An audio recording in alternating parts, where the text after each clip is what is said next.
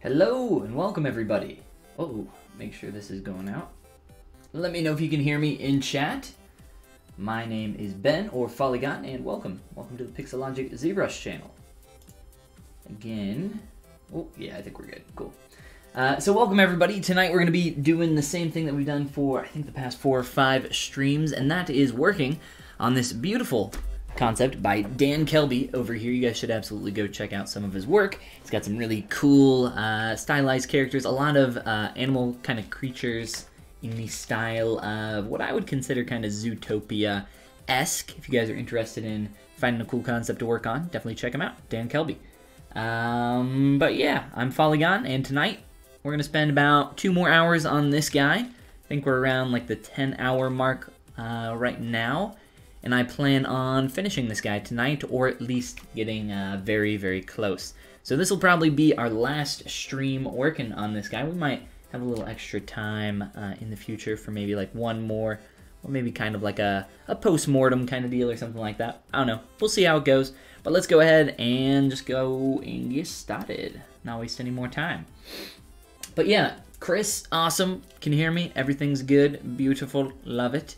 I was just working on this bottle a little bit right before the stream, kind of setting up the pattern there, making sure that I'm getting the proportions correct. Looks to be pretty close to me right now. I'm going to add in a couple more things to that later on, but let's go ahead and see what else we got on the list, and we can just kind of chill, hang out here tonight. We're not in any rush or anything like that, so feel free to ask any questions in chat, and I would be happy to stop and try to answer as best as I can. But yes, let's see. Let's look at fixing his feet and some of the stuff in his tail as well. I did a little bit of, honestly, I've really only blocked out the shape of the tail here. Very simple geometry. I believe I used my cube tube brush to make this, if I remember correctly, and then used the Z modeler brush to start doing some stuff like beveling edges to get certain specific shapes in there, and adding in additional edge loops with the insert edge loop function or poly loop function. Same difference, right? But for our stripes, or actually we should kind of paint this up first and get that natural kind of gradated color there. But instead of hand painting it, which is always kind of a pain in my opinion, we can use masking, I think, to our advantage here to get this gradient-like effect. Really, it's hardly orange at all there on the top. So what I will do is, let's go ahead and do some quick selections. So I'll just use my select rectangle, select this top half here, and now we can run what is called an auto groups function, which you can find down in your polygroups menu right here at the very top. And essentially what auto groups does is it will look at the different polygon islands that you have, even if these are technically connected to something, because they are temporarily hidden right now. It will treat them separately and group each one individually, which is a nice little trick. Use it all the time. So from here, let's go ahead and just control click with our transpose line or 3D gizmo. Get that masked off. And because poly paint is determined by the resolution of our geometry, if I just fill this in, you know what? Honestly, that's not really that bad. But let's go ahead and get some extra geometry in here and make that gradient maybe, and the poly paint maybe a little bit higher resolution. Our tail is looking a little blocky as well. I think we can get a little bit more rounded here. So to do that, let's go ahead and do another quick little mask trick again. This time we'll grab the poly groups on the sides and make sure we have all of that selected. Whoops. Invert our selection, just control, click on the canvas, easy peasy. That'll mask off the sides, and now what I plan to do is inflate that. But before I do that, I'm going to try control tapping once. Essentially, I only want the that middle poly loop to be masked. So we can Control Tap to try to mask that only. Let's see how we did. So we're still getting a little bit of an effect on that purple poly group. You know what? I think that'll be fine for what we're trying to do. So essentially I'm just going to use the deformation palette and run a quick little inflate here. So I don't know exactly what number I want, so I'm just going to click and drag and play around with that and attempt to round out that tail a little bit more. So it's kind of pulling the edges a little bit there as well. So I think I wanted to do a little, you know, save myself a little time, but honestly, this takes 5 seconds for me to make a quick little mask here. So we'll make sure that we do this correctly and only get the vertices that we want to affect. What's awesome about working with low poly stuff here in ZBrush is that, you know, I know ZBrush is a sculpting program, but you would be surprised by how often I just do some quick little poly modeling with the Z modeler brush and use, instead of subdivision levels, just use dynamic subdivision levels, which aren't really subdivs. They're kind of like a smooth modifier almost, a pre-visualization of subdivision levels, which is here in your dynamic subdiv menu. You can turn that on and increase the smooth subdivision count. So this is essentially, if you were to put this on, let's say 4 or 5, for example, because that's what my finger landed on, this will previs of what it would look like if you applied 5 subdivision levels to that model. All right, let's set it back to 2, invert our mask, and now we can hopefully inflate properly. Try to round this out, get it away from feeling so boxy.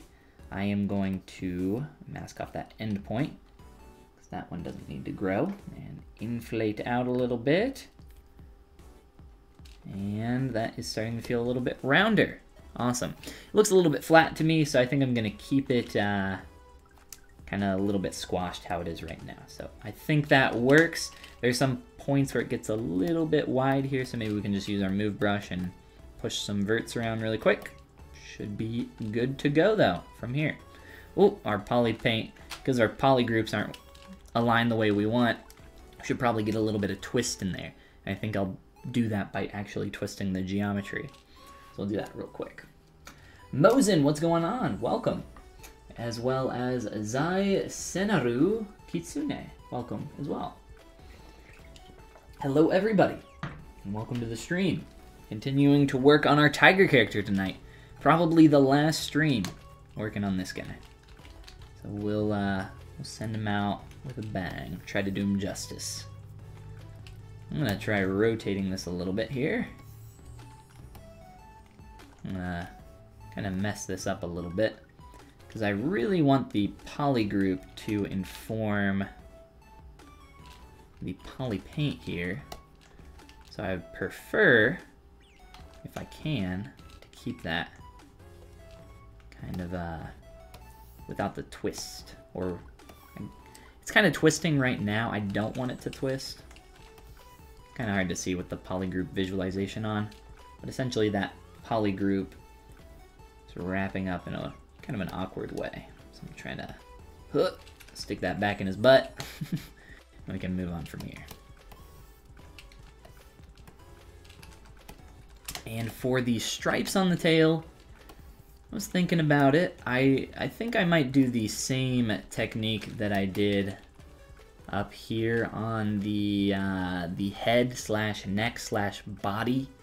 He's kind of like a cylinder dog almost. I don't know if you guys know about cylinder dogs, but they're great. He doesn't really have much of a neck, right? So I don't really know what you would call that. But I'll probably do the same technique, which is actually by using geometry. We'll show it off again here in a little bit. Striker, what is going on? Welcome. DD, what is new in ZBrush 2019? There are quite a few new things in ZBrush 2019. There is an overhaul to the camera and perspective system in ZBrush. Some new modeling tools called Snapshot 3D, which are really cool. Folders, which everybody loves, right? There's a bunch of new stuff. If you want to learn more and check out some tutorials on some of those new features, over on my YouTube channel, Follygon, I have a playlist with, I think, 7 or 8 tutorials.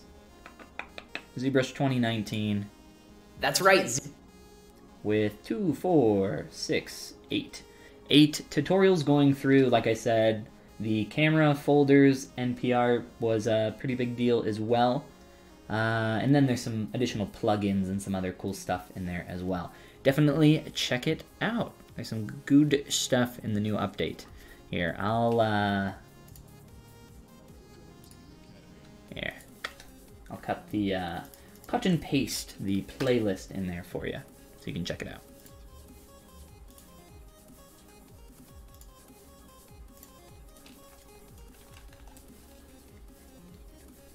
Maku, what's up? Welcome. How you doing? Mahmood, hello, hello. Trying to move this tail quick. Being awful slow about it. Looks like it got a little squeezed. That's okay, we can fix that. Fix a squeezed tail.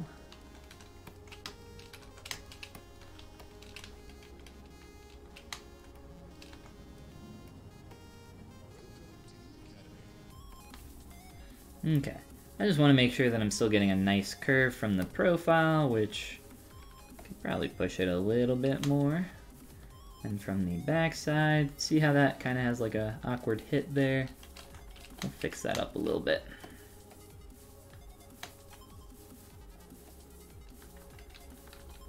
Awesome. There we go. What a beautiful tail. Alright, so we've fixed the shape now, as well as the direction / twist of what's going on there. Don't know what I'm doing with my hands. It's my Italian coming out. But now for the stripes. So I mentioned that we would do a similar technique to what we did on the head, but I'll probably cheat it and do it a little bit faster. So let's look at that real quick. Absolutely, man. My pleasure. Yes, the folders. I'm using the folders right now. I think I have 3 or 4 set up in here. One thing that I actually started doing just before this stream, I was like, oh, you know what would be a good idea? So what's really nice about ZBrush is that you can, one feature that I use all the time, is that you can toggle visibility for everything in your subtool list, for everything in your subtool list by shift-clicking on an object that you have selected. So if I shift-click this, or if I shift-click the eye icon, it will hide and show everything, except it won't toggle the visibility of a folder. So if you have a folder's visibility toggled off, like I do down here, then it won't be affected by that. So you can still toggle everything on and off, but still keep a folder kind of temporarily hidden, which is what I've done here with this junk folder at the bottom of my subtool list. So I have all these subtools in here, right? We can collapse all these folders real quick. That's not in a folder. We should put that in a folder. And then I have this junk down here. So as I'm essentially creating stuff, the way you would work in the past in ZBrush is if you use something to make like a boolean or something like that, you might save that out separately because you don't want it staying around, floating around in your file, taking up space. But taking up like visual space. File size, if that's an issue for you, you can still get rid of it. But now you can have like a little junk folder down here of, essentially my junk is just live Boolean stuff that I'm not using anymore. So I might want it later, but for now, just keep them down there in the bottom. Let's make a new folder for this guy though, for a little bottle. New folder, call you bottle, or maybe here, we'll call you tiger protein. Tiger protein, sure, works for me. And we'll just drag and drop all these little chunks in there, and voila. I'm gonna open these back up, because I like to be able to see my subtools. Alright, now let's go back to our tail. And probably add in some subdivision levels to this. Like I said, polypaint resolution is defined by your subdivision levels. So if I were to, I'll sample this little red color over here. So if I step back down to where I was, all the way on this low subdivision level, and try to paint, whoops, we'll turn off Lazy Mouse, you can see that it only works where those vertices are. So I can't paint here, but I can apply it to that vert, and then if we subdivide and increase the resolution, you can see that I can paint more because we have more vertices. So we don't actually want that red color, so I'll delete that for now. And now we're gonna do a little trick here to do some stripes on our tail very quickly, because I'm lazy and don't want to paint them. Alright, so I'm going to use the Slice Curve brush. If you hold Control and Shift, it's up here, Slice Curve. I just have it in my quick pop-up menu. And essentially what I'm going to do is slice up a few different sections based on what I'm seeing here. I'll turn off the line so you can see a little bit better. And these are essentially going to be the stripes that I create for this tail. I will also delete some of the excess here, just so you can kind of get an idea of where we're going with this. And then I'm going to just fill these with a black color after I am done. And try to remove a few different sections very quickly, and I think you can kind of see how this is shaping up. So I am using this as a reference. I don't need this to be pixel perfect though, so I'm not going to sit here and line it all up. I'm just making sure that everything that I am creating for these stripes isn't super parallel and very boring. That's never fun. We don't want to see that. That never looks good. That's just one of those little fundamentals we like to keep in the back of our head. What is this one doing? It's going a little bit wide here. Goes super thin to super wide. So that's pretty easy. And we'll just continue slicing up some more stripes. Nothing too crazy.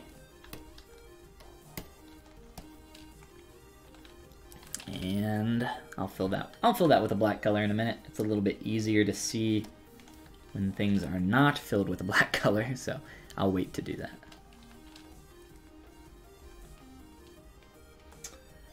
Seth, what's going on? Welcome to the stream. Seth says, hi, I'm pretty new to ZBrush. Is it safe to update to the new version as they come out? Do they release more stable versions later? A la Maya. Yes. Yes, it is safe to update to the newest version.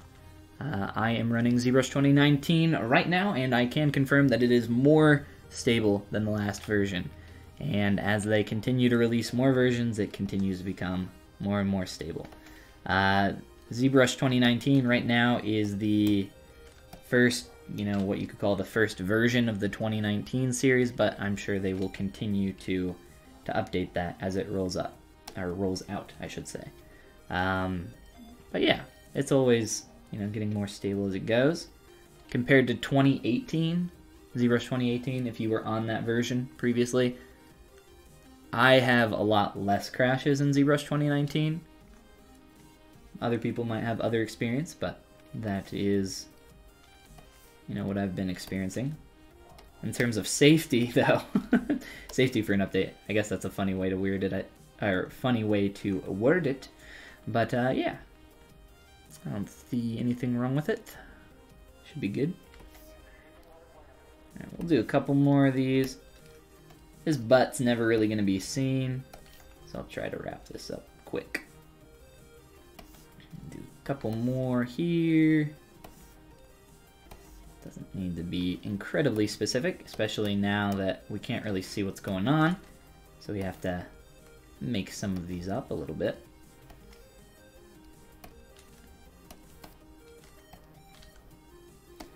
And let's see, where's that booty?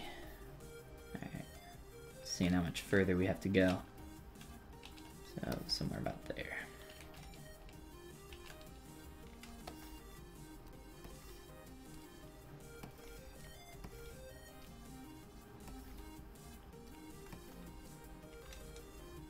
Alright, cut these out. I'll do one more of those kind of doubled up stripes. Beautiful. All right. Let's give this a quick black color, and we have some stripes, but the geometry is perfectly overlaid over top of the actual tail. So what we're going to end up experiencing is not clean edges, even though we do have very clean edge loops for these pieces.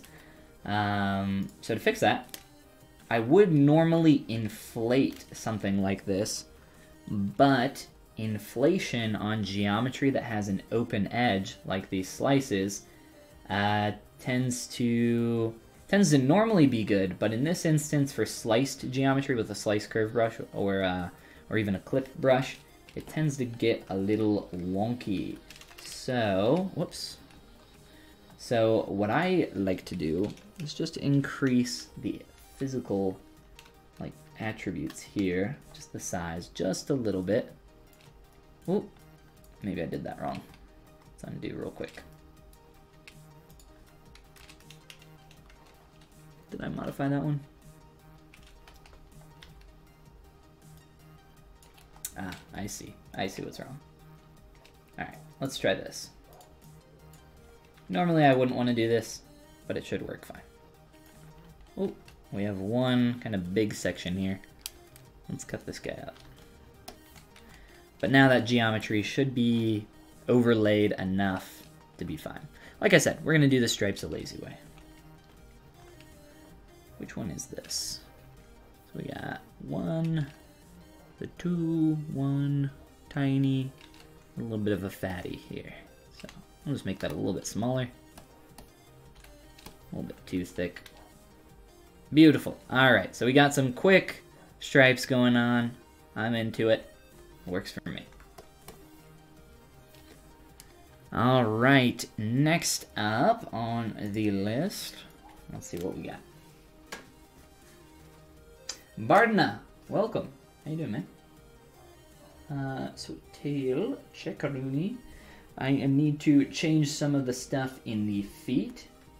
I have made our eyes a little bit wider.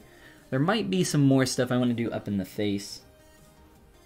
But other than that, we are pretty close to being done with this guy. Some other stuff that can happen in the bottle for the text, obviously, that sort of thing, as well as some additional stuff that we could do in the hoodie, the sleeves, and everything else. There's always more room to push on a character. Typically what I encourage people to do is after you get to a point where you kind of feel like you're done with something, like you can't push it any further, I definitely recommend taking a little bit of a break from what you're working on, whether it's a character or, you know, anything else. It doesn't really matter. Take a little bit of a break and just kind of rest your eyes. It could be a day, it could be an hour, it could be a month, I don't know.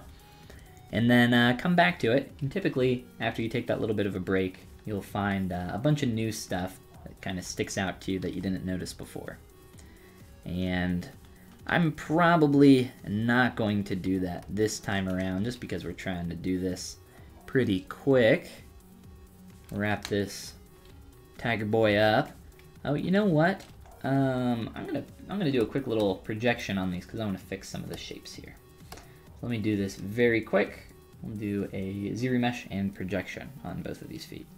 I'll up the poly count a little bit.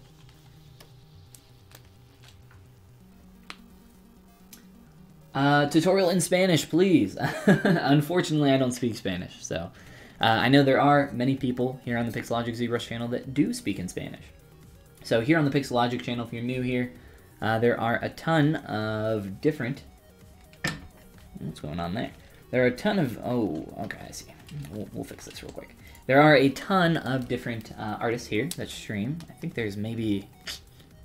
I'm not sure who all is active currently, but actually if you go to the ZBrush live stream calendar, you can see everybody that's streaming. And there are definitely a few that stream in Spanish. So check out the list. Go to the, if you just Google ZBrush Live, it'll probably be easier to find, or you can just go to pixelogic.com/ZBrush Live. But yes, tons of different people. The whole schedule is decked out, and you can also check out the presenters and see all the different people on here. How many people are on this list now? There are a lot. 2, 4, 6, 8, 10, 14 times 3, is that 42? Is that right? So there's a lot.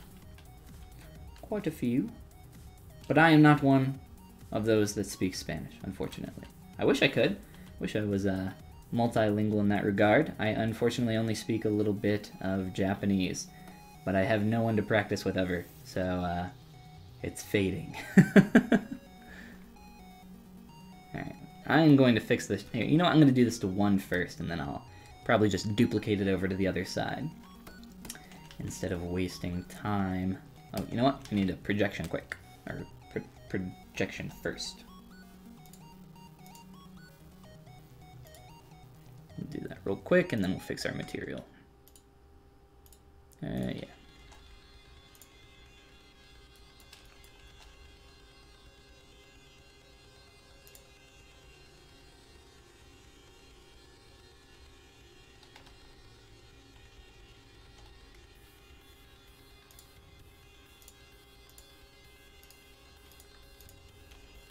Alright, so I want to, there's like a little bit of this like tight transition that happens towards the top of the foot that I would like to get in there.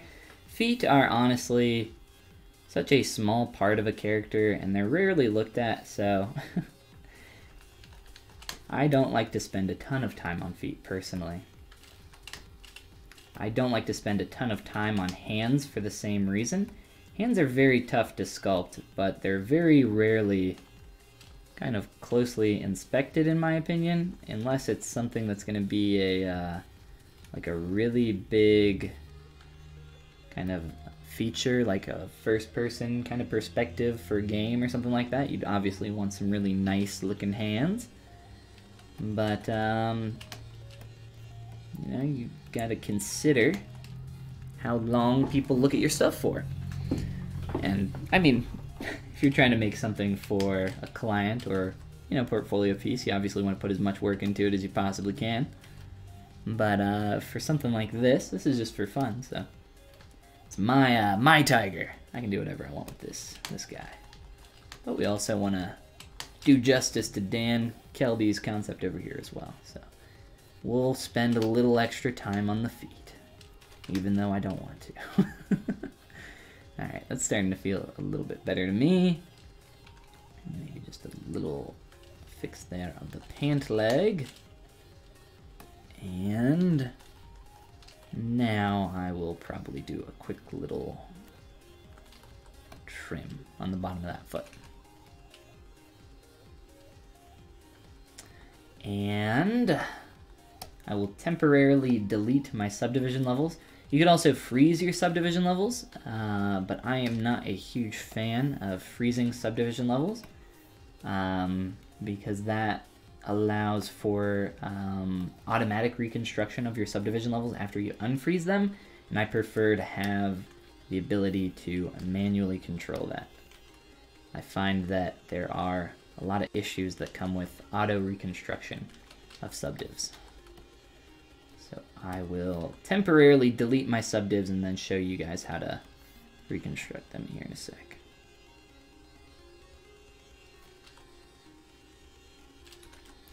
And that doesn't need to be absolutely perfect. The geometry is different, so it won't be perfect. Delete you. Merge our feet back down together, and down here in your geometry palette, reconstruct subdiv. And we'll just click on this a few times until we get back to that base subdiv, and we can step back up. And there we go, we got our feet. Beautiful. Beautiful little nuggets down there. Let me look at this pant leg as well. Just move some stuff around here, make sure that that's fitting up nicely.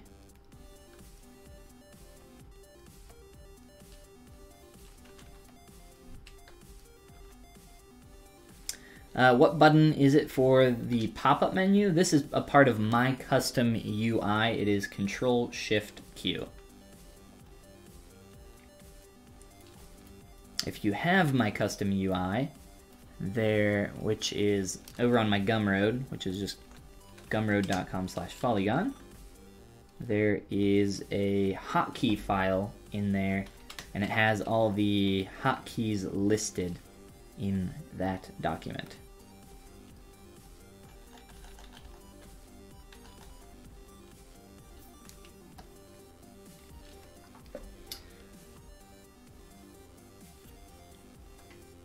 Do I use any other modeling software? Yes, I do. I got started using Maya way back when I was more into animation and kind of physics sims and that kind of thing. And at the time I wanted to do animation.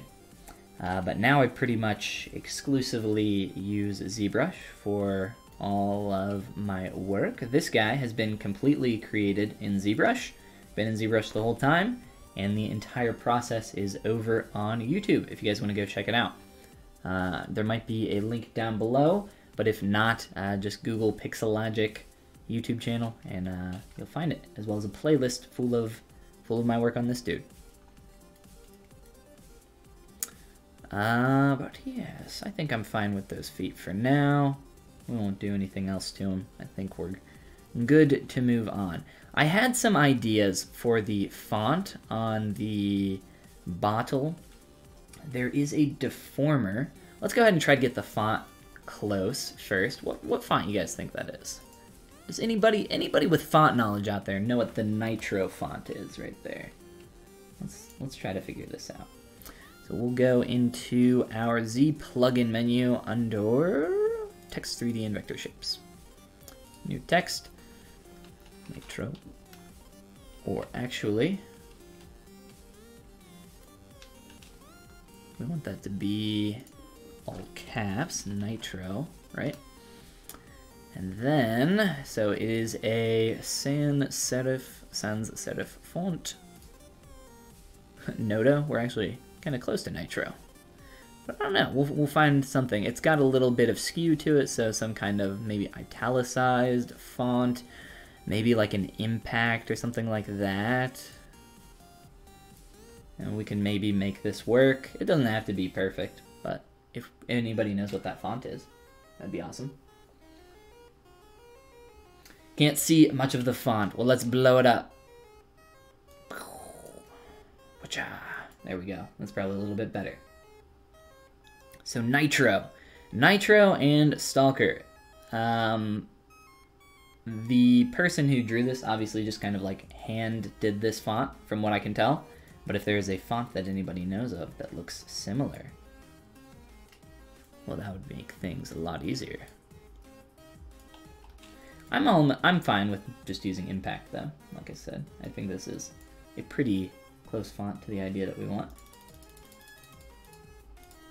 We'll move our font up here with our bottle. We'll adjust that. How many polygons? I don't know. It looks about 10 million. About 10 million polys right now. David asks, I was wondering about how you put together your block out for this dude. Dynamesh or primitives? What did you do? How'd you do it? Like I said, the entire video process is over on the Pixelogic YouTube channel. So, I even have it over here as well. I think this is the first one. So essentially, whoop, there you go. So typically when I'm blocking out characters in the early stages, I will start with a primitive shape, typically a sphere, for pretty much everything. And start pulling it out with the move brush, dynameshing, moving parts and pieces together, dynameshing those together, and just kind of cutting things up as I go. So it's a pretty simple process, not too hard, not complicated at all. Literally just move brush the whole time. So it's not super complicated or anything like that. but it's all about kind of understanding the fundamentals and what you're trying to create. But yeah, I actually have, I'll talk about that here in a little bit, but I have a new course coming out on Thursday. That is something that I've been working on for the past, I thought it was like around 6 months, but I actually checked today. I started working on this over 8 months ago. So I've been working on this new course for quite a while. But if you guys are interested in learning more, registration is going to be opening up on Thursday, which is in 2 days from now. So if you're watching this later on, and it is past April 4th, then registration is already open. And you can go to my YouTube channel, just youtube.com/Follygon to learn more. Well, let's go ahead and get this font lined up here and move from there. Fabio says, I'm just discovering the ZBrush because I started from 1 week with the software. I was looking for something about Sculpting Pro that doesn't let to use Dynamesh. What is the workflow between them if you use both? I'm not entirely sure what you mean by both. So you mentioned Dynamesh. Sculpting Pro. Sculptress Pro, I assume is what you mean. Yes. You can absolutely use Sculptress Pro and Dynamesh at the same time. I don't know what's going on with my tongue tonight, but my tongue is just like exhausted, apparently. Got a little lisp going on there. You can use Sculptress Pro and Dynamesh at the exact same time. While you're using Sculptress Pro and you want to remesh something really quick, you can adjust your Dynamesh resolution down here and just click on the Dynamesh button and keep going from there. It's probably not necessary though, because if you're working with Sculptress Pro, you're probably already getting your geometry to be tessellated already, so it shouldn't be that big of an issue. It should be fine to just use Sculptress. All right, we need a quick little crease going on here, so let me set up some creases, make sure that's good. I'm just gonna use this font because there were no font smiths in the chat, which is fine. And I'm just gonna manually give this a quick little italicization. Is that a word? I'm gonna give it a quick little skew. And let's see, try to fit this in here. And then we need to wrap this around our bottle. And there are a few different ways to do this, do something like this. But I think the way that I'm gonna use it, or the way that I'm gonna do it, I had an idea. I think there's a deformer that should be able to help us out. And I don't use this deformer very often, so you'll have to give me a second to find it. But it essentially allows you to take geometry and wrap it into a 360-degree angle. And I have a feeling it should rotate maybe, or maybe not.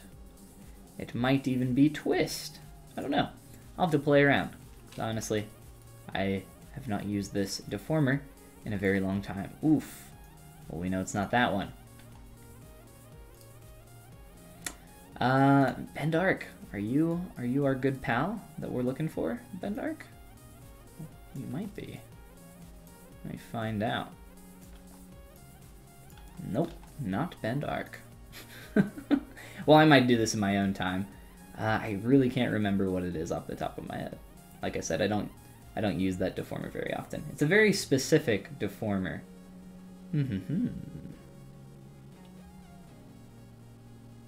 Well, that is not a big deal. I will take care of that later. I'll have to look it up in the documentation. And we also need another font, this time for Stalker. So let's do that really quick. And that is all caps as well. Oops, Stalker. And I think for this font, we want something a bit more thin. So let's do, I don't know, maybe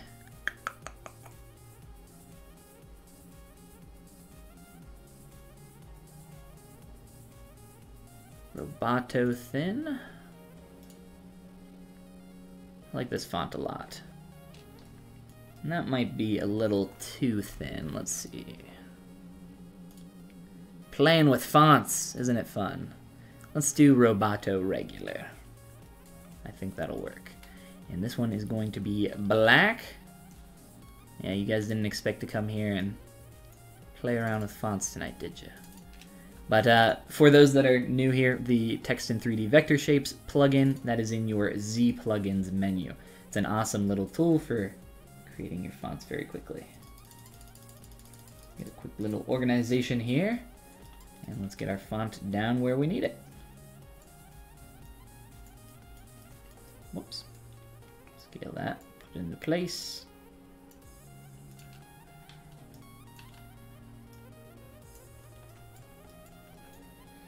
A lot of the times the scale isn't strong enough, so you can just come into your size modifier in here and just manually adjust your size.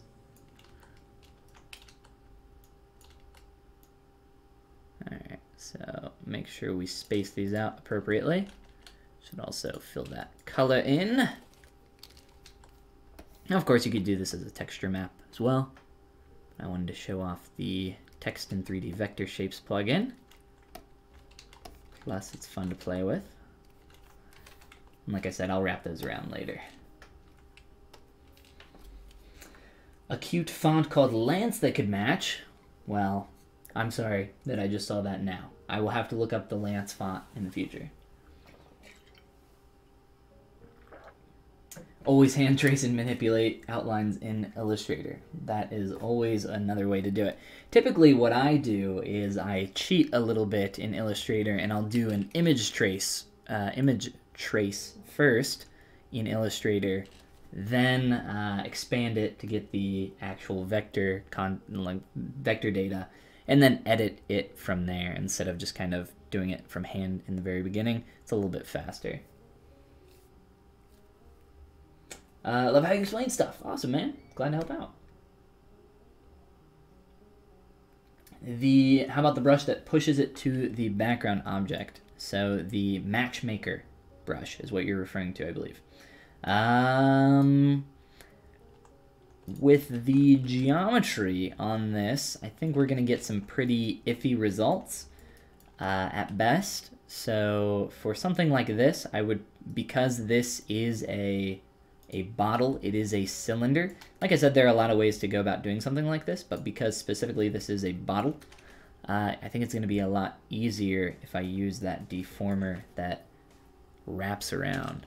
I really, one more glance here. I know it's not the bend curve because I use that. It does sound like it should be the bend curve, right? But I use the bend curve quite a lot. I know it can't be the extender because that is that new guy, I think from 2018. But yeah, I'll look it up and I'll probably show it off in a future video for you guys because it's actually a pretty cool tool and I just don't use it very often. There are a bunch of deformers in there that are, you know, for kind of specific scenarios.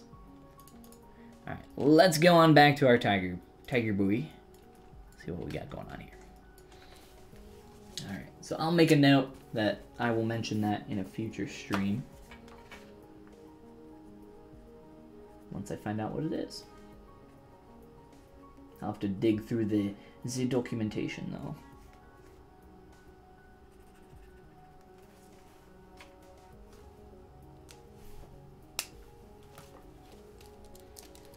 Alright, so what else we got going on here? There's a lot of kind of little adjustments and things I want to do here, but for the most part, I would say that this guy is done.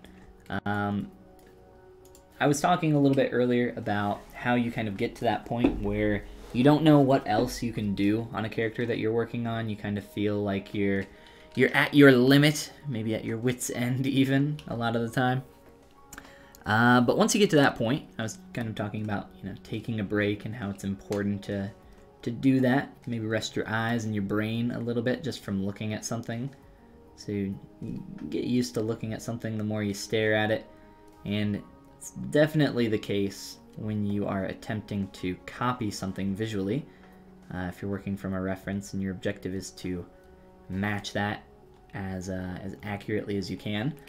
But the reason I recommend for personal projects that you kind of take a break and come back later is so that you can push further on your work. And I think it's really important to try to push just that little bit further every single time and attempt to kind of improve and get a little bit better with every single character that you work on. I'm noticing just like little things here that I'll continue to fix, but if you guys have any questions while we go, feel free to stop me. I'll show you guys another little trick here in a sec for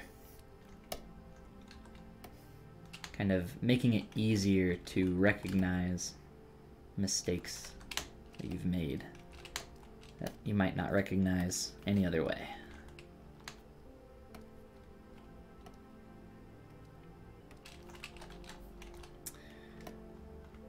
Alright.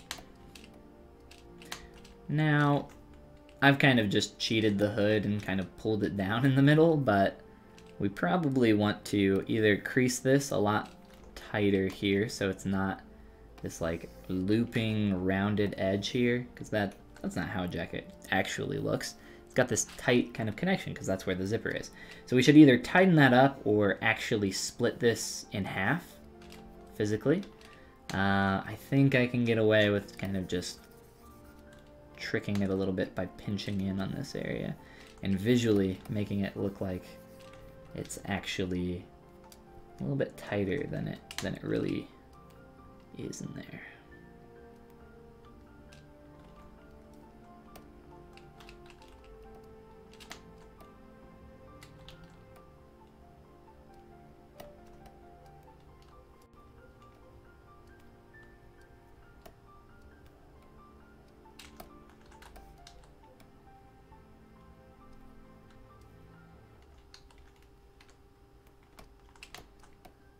Ooh.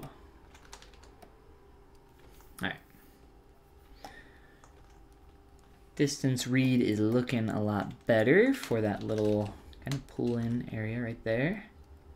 And just kind of offset this a little bit more like what I'm seeing in the concept. And I'll show you guys a cool little trick. So one thing that I really like to do when I'm trying to evaluate my concept and figure out what is wrong, what's going on that I'm not kind of visually noticing, I'll just do a little print screen if you're on Windows. I don't know what it's called on Apple. And then hop into Photoshop, create a new doc, just paste our little screenshot in there, and flip our canvas. I have it set up to a hotkey, but if you want to know how to do that, it's just Control T and right click, flip horizontal. All right. And then what we can do is just kind of we'll crop in on this guy. And this is a little trick that a lot of 2D artists use because it allows you the ability to kind of see things from a new perspective. So typically what I'll do is I'll actually take screenshots of the 360 degrees around my character, like front, back, sides, and maybe a 3/4. And then I'll flip all those at the same time, walk away for like 10 minutes, maybe go grab a quick drink or something, fill up my water bottle, come back, and just kind of look at it and try to pick out all the stuff that really sticks out to me. Obviously, while comparing this to your concept that you have also flipped. So this makes it a lot easier and just kind of giving you a little bit of a new perspective.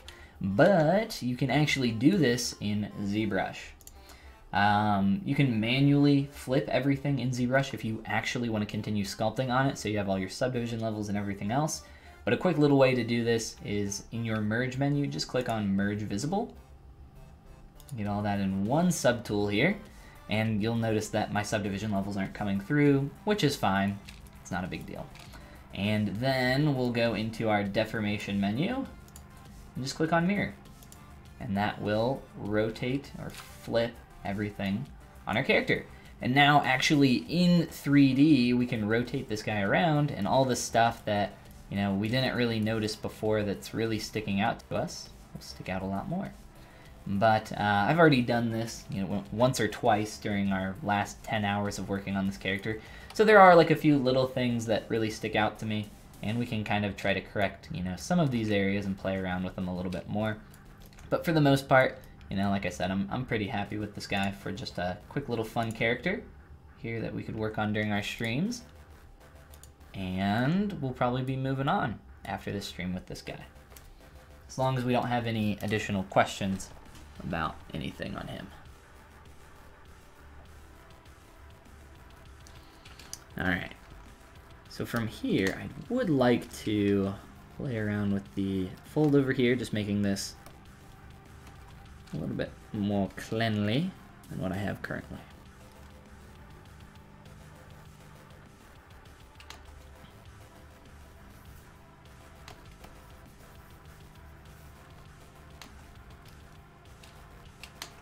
Try just fixing this fold a little bit.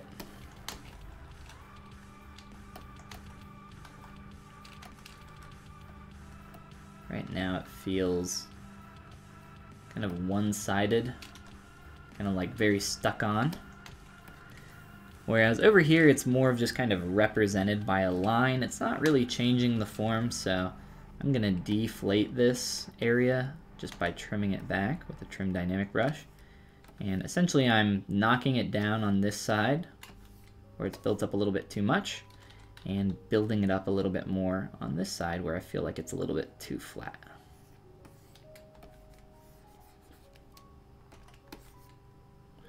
And then as that wraps down, and as well as up, I'm kind of fading that out gradually, which is a little bit of a fundamental called edge quality. Edge or stroke quality, which I believe I've talked about on stream here more than a few times. But essentially the idea is that, you know, if you're making a stroke on a surface or working with lines or, you know, creases, hard edges, soft edges, whatever it is, you don't want the stroke or edge to be the exact same all the way throughout. So that's why we have pens with pressure sensitivity, so on our individual strokes we can start them a little bit more soft, and then they can get a little bit more hard as they go, and then we don't want them ending abruptly like they are right there, so a little bit of a kind of curve. Like if you're thinking about how you're going to make each individual stroke, you're probably not going to do so hot, but start light, press harder, and then kind of fade out gradually. It's hard to do it if you do it really slow though, so it's definitely something that gets easier with time, the faster and more you do it. And you'll figure out a nice little kind of swiping angle that you can get for some quick strokes like what I was doing there. But yes, edge quality keeps us from making boring edges, boring shapes altogether.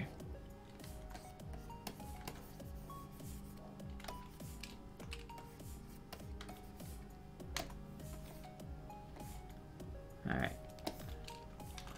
I think that's starting to feel a lot better. Let's continue, whoops, softening this up just a little bit more, and we'll continue working on some other stuff.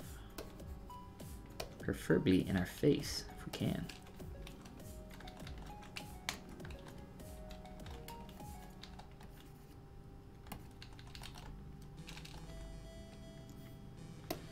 All right. Go ahead and do some of the little fine details up here. Some little spots where these are kind of connecting in. Try to do these a little bit smaller.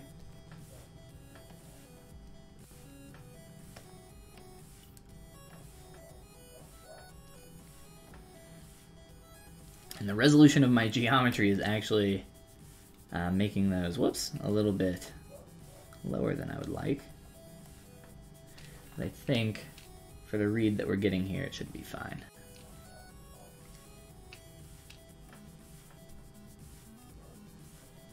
It's got a couple extra little points here and there. Try to get those in.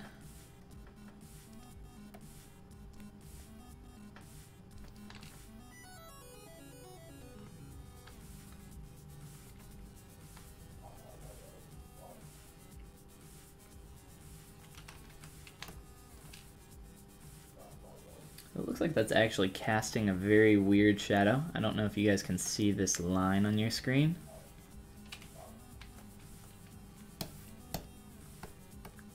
Very strange.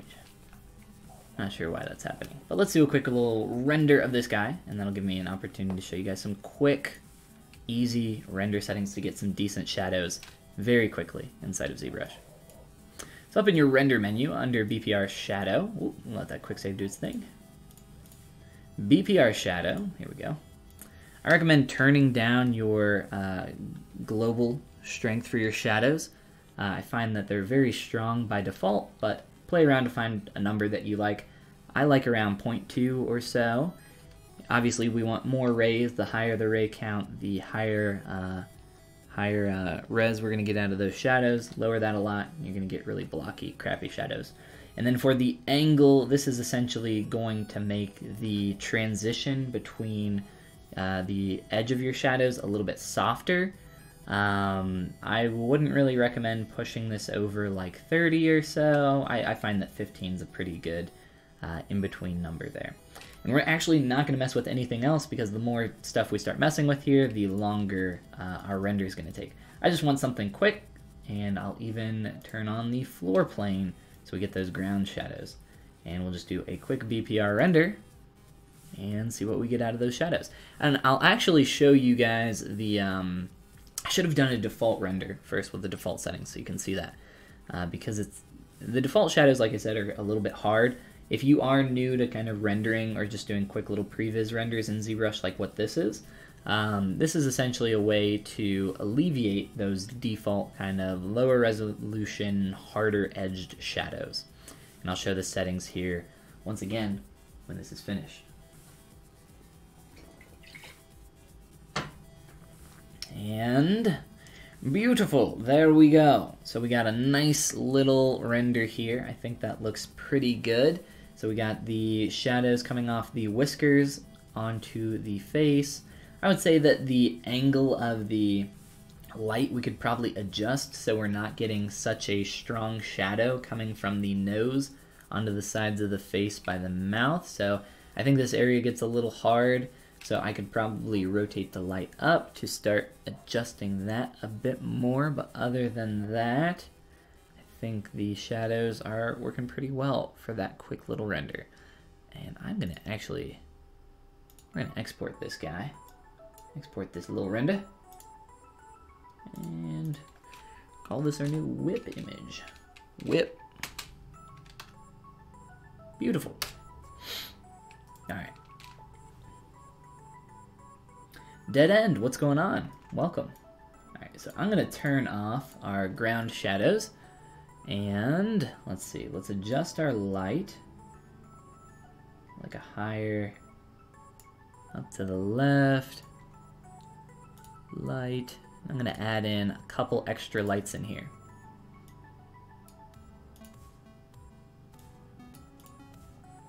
So I'm adding in a flat light to the front at a very low intensity. It's kind of just our fill light. If you guys are familiar with 3-point lighting systems, essentially we want a key light, which is our main light. We want some kind of fill light, whether that be from the side or from the front, like what I'm doing right now.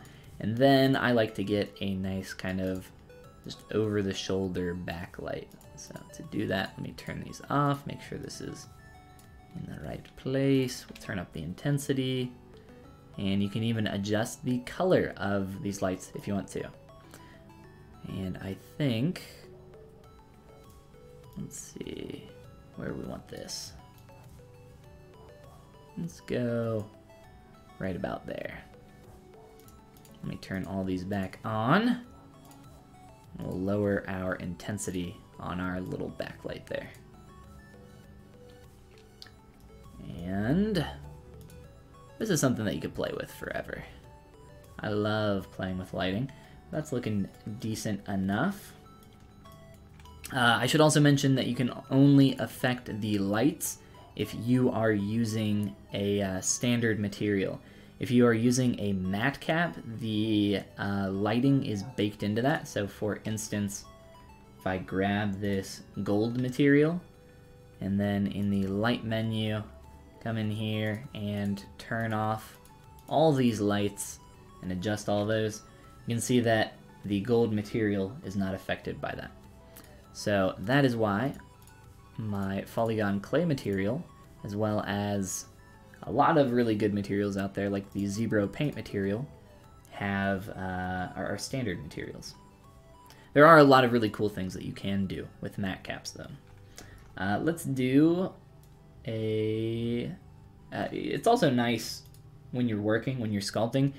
What I like to do is rotate, which is why I have my little light down here on the bottom. The material hasn't updated on that. We are still using the ZBrush paint.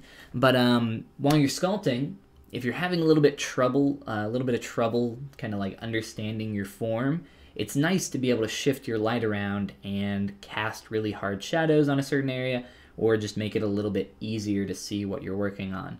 So a lot of the time I will, while sculpting, take the light and kind of do like a little spooky Halloween flashlight under the face kind of effect. And that really helps to just be able to see what is going on in some areas that you might not normally notice. So we're still getting some harsher shadows around here, but we're starting to brighten up the image a lot nicer. I think this is starting to look better other than the harsh shadows. So I would probably multi-render composite those out in Photoshop, just so they're not quite as rough, and try to get a little bit of a more complicated render setup. But in terms of just like one straight render in ZBrush, I think that's pretty good. Let me show you real quick what I was talking about with adjusting the light here while you're sculpting. So for instance, a little bit of a spooky flashlight kind of deal. It just helps you, gives you kind of a new understanding, similar to kind of flipping your canvas like we were talking about before. Makes things a little bit different, so you can kind of work on it more from there and see it in literally a new light. All right, there are a couple other things I want to do in my face to adjust my eyes. I want to try scaling them up, so I'm going to do that really quick here in Transpose Master.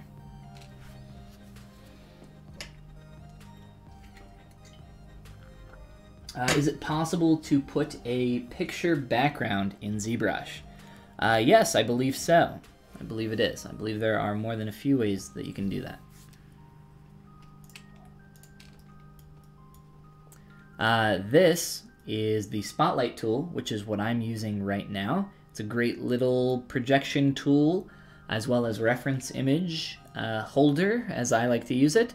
And it also has the new Snapshot 3D features introduced in ZBrush 2019. So there's a lot of really cool functionality that you can do with this. As well as, I can't remember if it's in your document menu or not, but in terms of if you want to make your document an actual image, I'm not positive if that's Paint Stop. I don't really want to do this right this second, but I'm sure you could find it with a quick Google. You could also, put reference images on actual geometry, as well as, is it in your draw palette? I can't remember. It's not something that I use very often, because I prefer using the Spotlight tool myself. Is the text on the bottle here coming off on purpose? Purposefully for now, yes. We need to wrap it around the bottle. We just have not done that yet. Alright, let's get these eyes and head. I essentially just want to scale up this entire area here.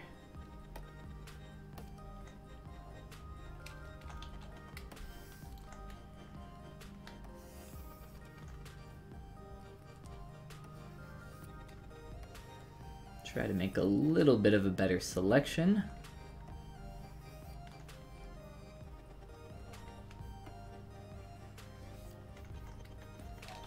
Alright, let's see. Soften that mask just a little bit. And let me try scaling this up. And my eyeballs are going to poke out my head, I'm sure. Which is fine. I don't want to make these too much larger. Whoops! And I don't want to rotate them, that's for sure.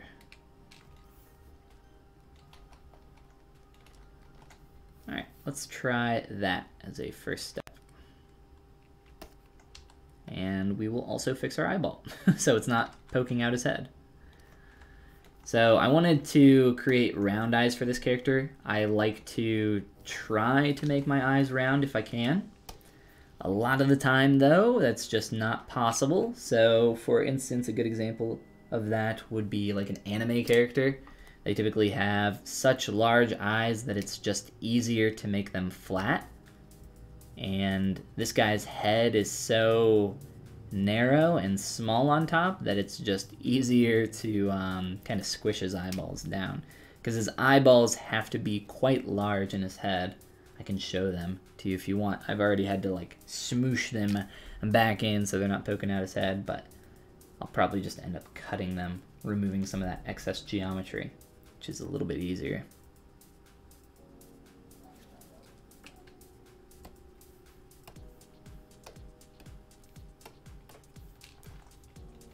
Alright, so I wanted the eyes to be a little bit more visible from the distance read, because right now, or previously, they were looking a little bit too small for me. So just trying to increase the size of those a little bit more. It's feeling a little bit better. Alright, I want to start blending some additional stuff like the sleeves and the sweatshirt. So I'm going to Dynamesh those together really quick.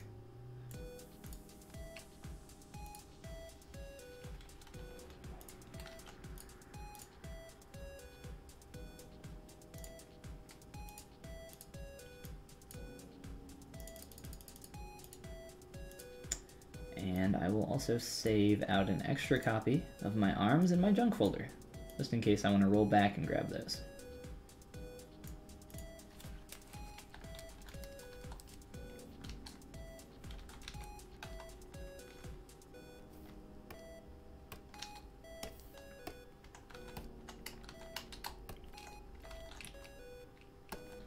So an interesting thing about Dynamesh is that you can't actually retain both your polygroup information and your polypaint information. So if you have a situation like me where you just have a single color applied to your geometry, whoops, we'll merge those down, we'll also delete our subdivs, then you want to temporarily turn off your polypaint. So right now, this is what our geometry looks like, but if I were to Dynamesh those, we would lose those polygroups, which I do not personally want to do. Let me do a quick little Dynamesh here. I might actually close up the holes on this. I forgot that this was an open piece. But essentially I just wanted to merge these together so that I could start working on actually blending that information. Because obviously the sleeve isn't going to have this really hard transition here. That doesn't really make much sense, and it looks a little bit silly. So we want to start working on blending and transitioning this now. And as for the geometry that's kind of floating in the middle, we'll take care of that later. Remove that.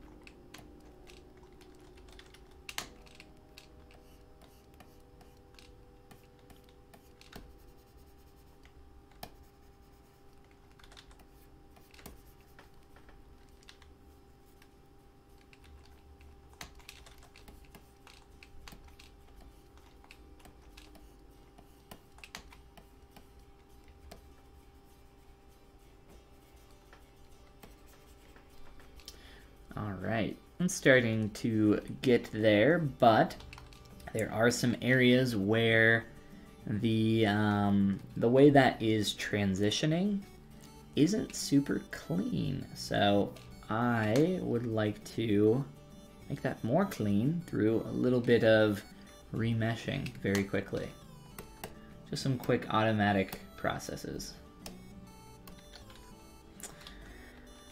For this, I'll probably aim for around 3,000 polys.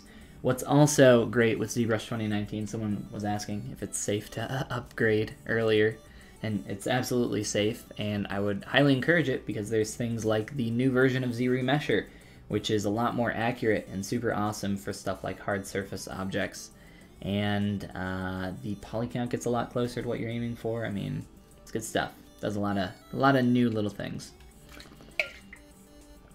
that are very much desired, but our little tight area here in the sweatshirt is going to cause us some issues.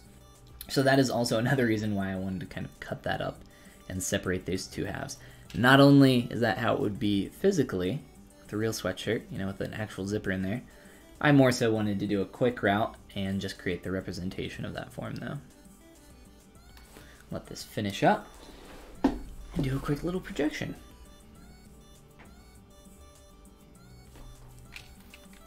That's a little bit better.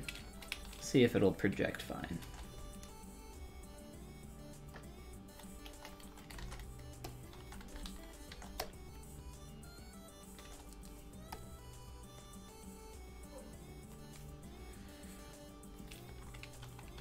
Yeah, we're getting quite a bit of stretching there, which I am never a fan of.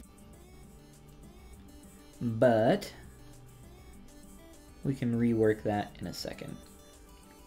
I more so want to get the sleeves transitioning a little bit more, more cleanly, and then we can worry about that catastrophe in there.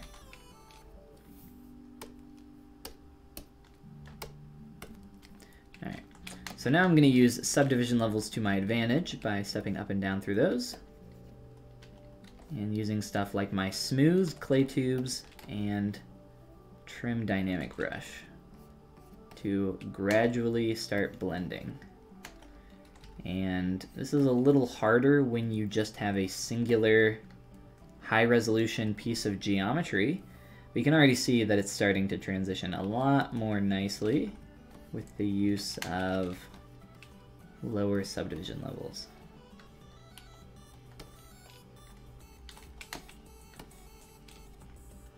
I'll just soften this crease because some of the geometry was getting a little kind of like noisy, almost I would call it.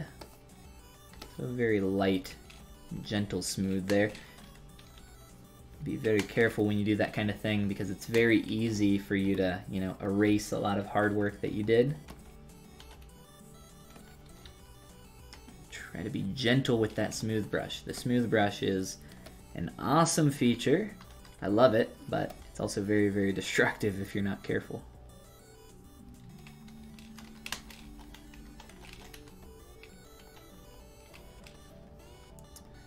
This one is blending a lot worse over here, so it's going to take a little bit more TLC, I think. And I'm having a little trouble seeing, so let's go back to our clay sculpting material.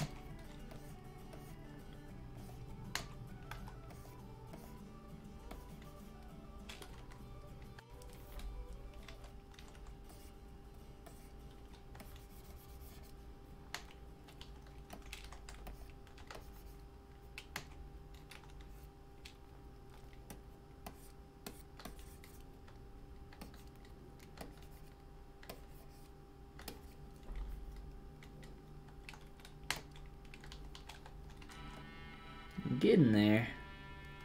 Starting to shape up. Oh, come back. Alright.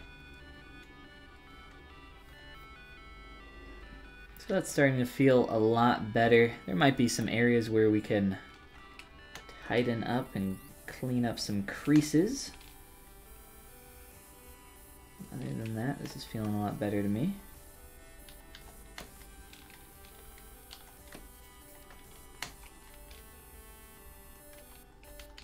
Kind of want to blend that a little bit sooner up here.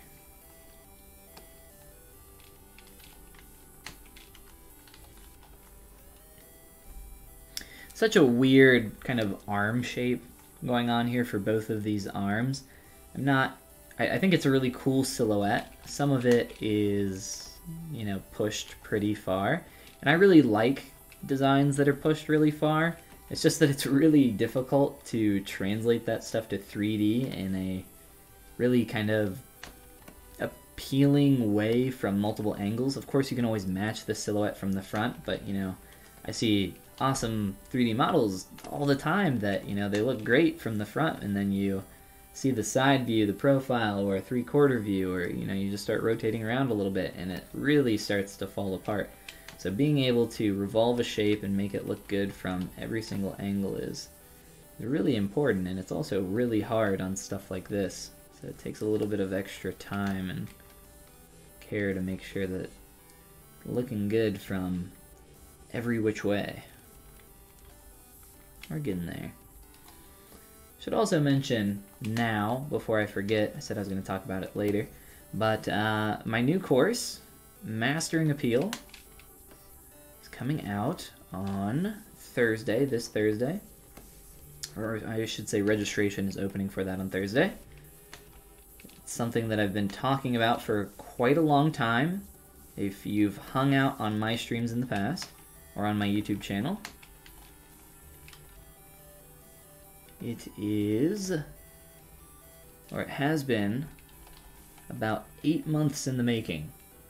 And essentially the course is a 7-week-long program that takes you through the fundamentals of creating appealing characters, much like the cute little tiger boy that we're creating right now. It does have a focus more so on creating human characters, but the information is, you know, obviously transferable, also transferable to anthropomorphic animals, human anthropomorphic characters, animals, etc. You know, everything. But it's a 7-week-long program. I'm very excited about it. If you guys are interested in registering for that, I'm going to be opening registration on Thursday, and probably the best way to hear about it, or like be one of the first to know about it once registration goes live, is by checking out my YouTube channel, because I will be releasing the info there first, and a little bit later in the day on the rest of my social media. So all the people that follow me on YouTube will be the first to hear about it. I expect registration to go pretty quickly because there's a very limited number of seats, because I'm actually, something that I'm, you know, interacting with you guys live with each week. So, you know, it's not something that can scale to, you know, 100 people or something like that.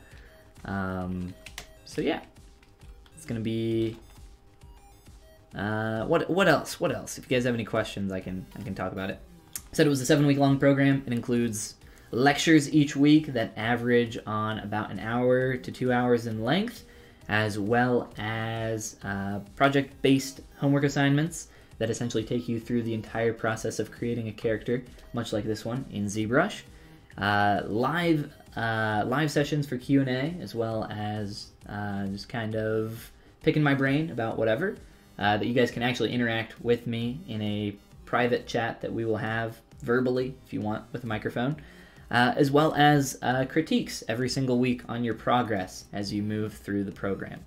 So, yeah. The Jan, this old dude, or this is old dude. The concept is old, or I am old. I'm definitely not old. If anything, I look much younger than I really am. BMS Nuclear Dan, what is up? Welcome back, man. How are you doing? Nuclear Dan would come and hang out on my stream all the time, back over on my Twitch channel. Unfortunately, because I've been working on my course so long, I haven't had a lot of time for streaming. But once my course releases, I plan on having a lot more time for Twitch and YouTube and all that good stuff. I don't know if you guys can see that little square pattern there. This happens from time to time. While stepping up and down through subdivision levels, polypaint can get messed up. It's a very interesting little artifact. Make sure we clear that. There we go. And I also want to show you guys a little thing that I like to do on, well, for painting a lot of different things, actually. I'm going to use the color spray, as well as an Alpha 07, with RGB on a very low intensity, somewhere around like 10, 15 or so. And maybe we'll do it a little bit higher just so you can see the effect in its full grandeur. It's a very, very strong effect, which is why I have the sensitivity turned down so low. essentially what I'm going to do is add a little bit of noise to the fabric here. And the smaller your brush size, the smaller these dots will be as well. Like I said, I'm also lowering the RGB intensity to make that even less visible. And then I'll show you a trick to make it even less apparent as we go there. We just want a little bit of noise on this. You can also do this with the noise maker, which I'll show you guys in just a moment here. There is logic, and then there is pixo logic. Well, that's deep. I'd have to contemplate on that one for a while.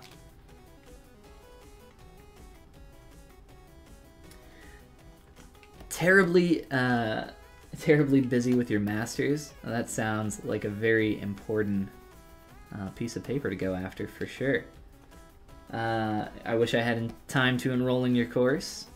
Absolutely. Well, it is something that I will be offering multiple times in the future. It's not a one-time deal, so for those that are still interested in registering and also have the time, do not fret if you don't get in, if the seats, sell out too quick and you can't get in for the first one. I will be doing more sessions in the future, so it's not like it's a one-time deal or anything like that, so no worries.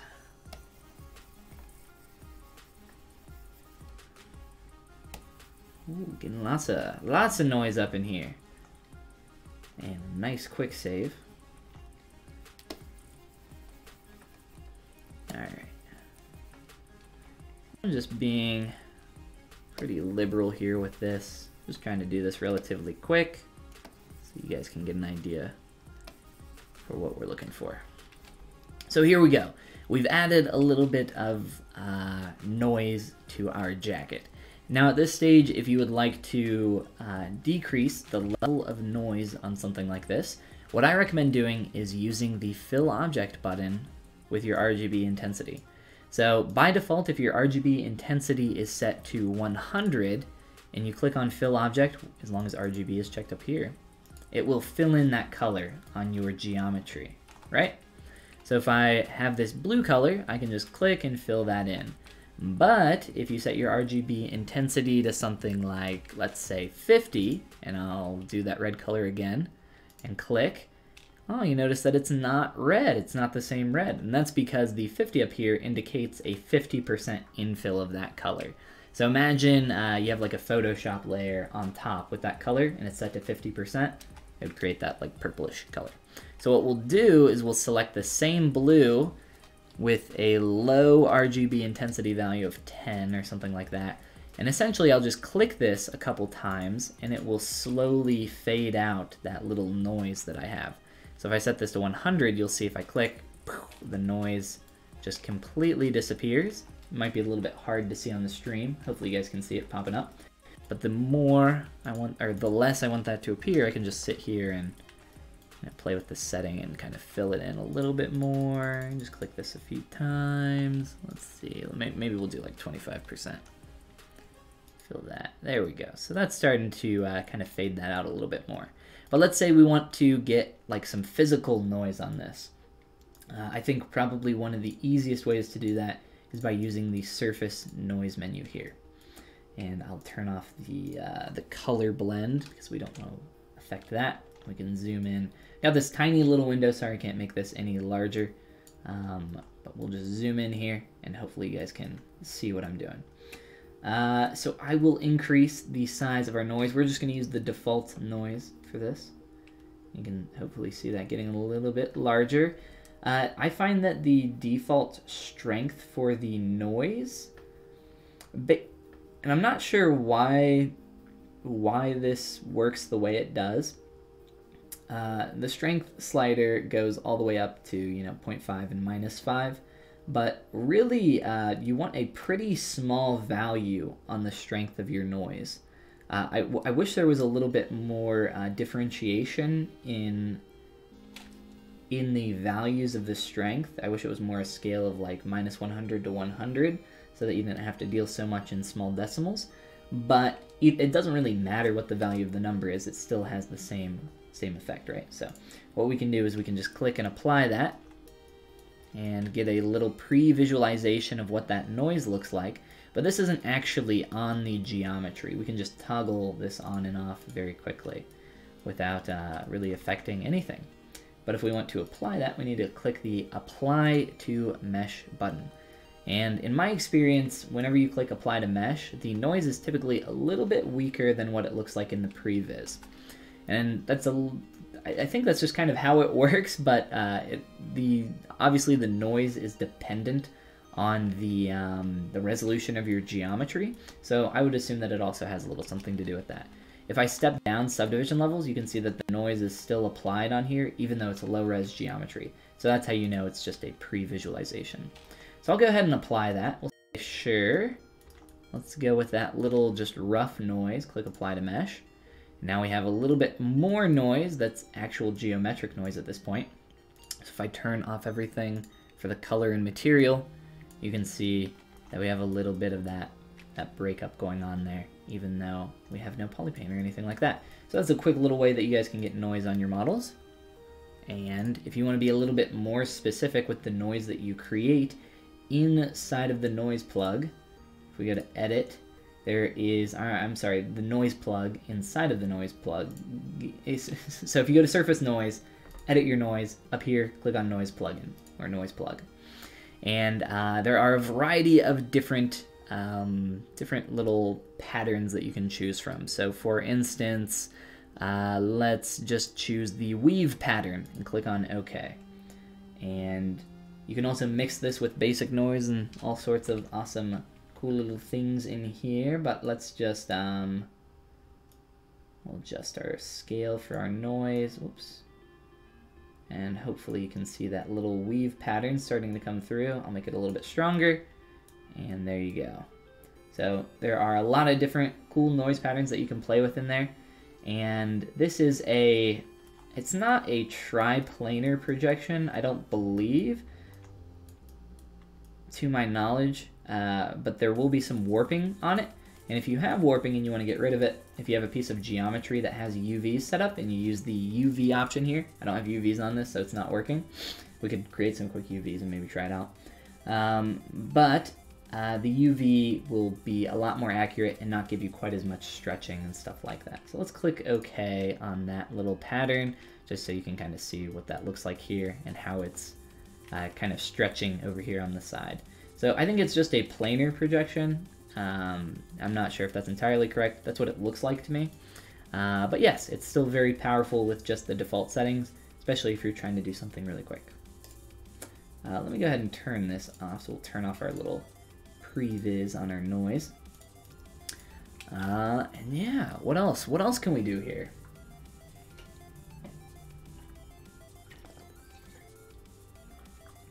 Chris is asking, hey Follygon, can you tell me why my smooth brush is messing up my mesh? It's like it's making ripples instead of smoothing. I don't know. Does it look like this? So here's my smooth brush. Is that what it looks like? Is it adding like noise to your geometry? If that is the case, then you are using the opposite or alt effect for the brush stroke. Every brush has an alt stroke or a opposite interaction, including the smooth brush. So you guys all know our good pal, the smooth brush, right? It allows you to smooth geometry by holding the shift key. That is the default hotkey for activating the smooth brush. But if you hold the shift key, you see Z add Z sub. We can turn on Z sub up here. And then if I smooth, you can see that it's adding noise instead. So it's like the opposite effect of a smooth brush. It's unsmoothing our geometry. It's really strong by default though. So if you do want to use it to add noise, you got to turn it down really low. So hold the Alt key and see if that, normally smooths. And then if that works, that's your problem. So you just need to come up here while holding the Shift key for smooth and click on Z add and you should be good to go.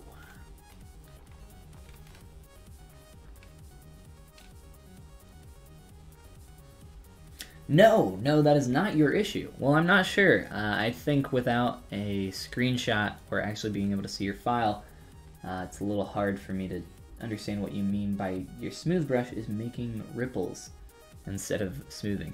It might, there's a high probability that it has to do with just your topology, and that you just have some wonky edge loops going on, and when you are relaxing the geometry, which is what the smooth brush does, it's actually reconforming back to the topology that you had, which has those weird ripples in it. There's a lot of things that it could be. Like I said, without seeing it, it's really hard for me to know. Larry Deer says this is really cool. Well, thank you, Larry. Appreciate it, man.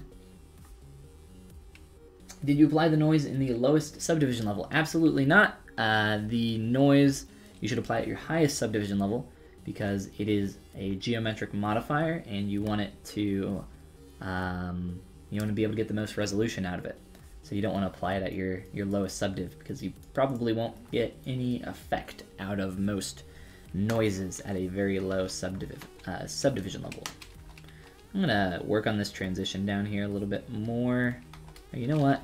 Let's I need to dynamesh these because if you look down here, there is a hole in our geometry, and these legs are just kind of a mess. Amen. So let's dynamesh these up. It's got a little bit of a tiger toe, which we pointed out during our last stream, I believe, as well. Here.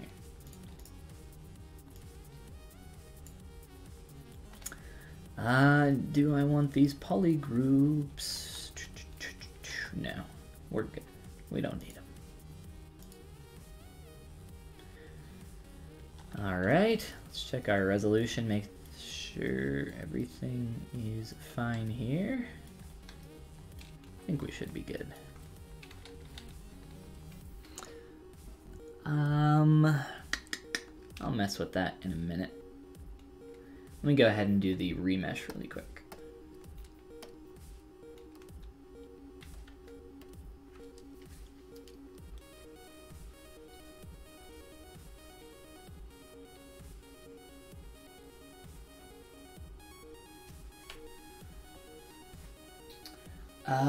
The noise or the topology might be the issue. It's very possible. Like I said, there's, off the top of my head, I think I had like 2 or 3 different things it could be, and I'm sure there's a lot more problems that it could be.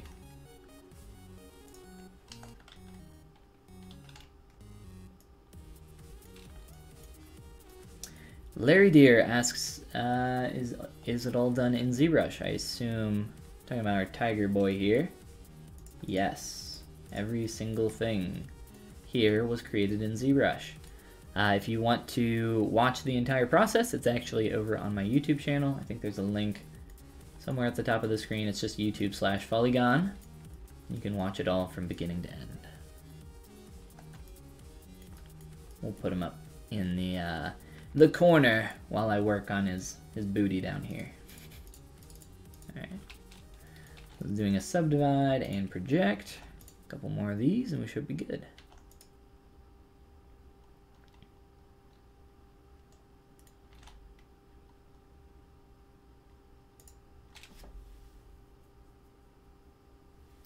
Chris, you got it worked out. Awesome, man. I'm not sure which one it was that ended up being the issue, but I'm glad you got it figured out. Good work. Alright, let's fix our pantaloons. Now that we have something a little bit easier to work with that has fixed our holes. Fix our holes. That is not something you hear somebody say every day. But we did it. We fixed them. Alright, let's transition this a little bit better up through here. Because right now it goes from this kind of tight hard edge and it just stops right there. It feels really awkward to me. So let's soften these transitions. Earlier in the stream I said, you know what, this guy's done. I would be fine, you know, it's just like a personal project saying he's done, but there's always more things that we can find and continue to develop on, right? There's always more room for improvement.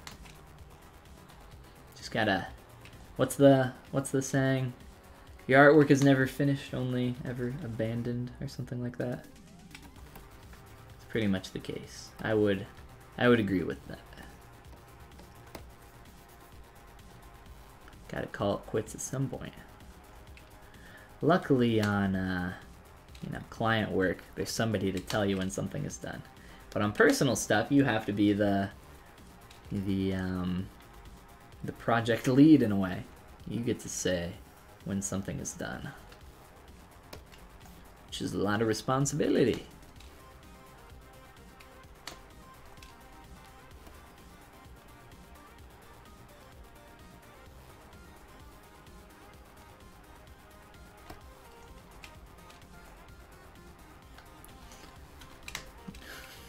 Trying to figure out what this looks like by itself.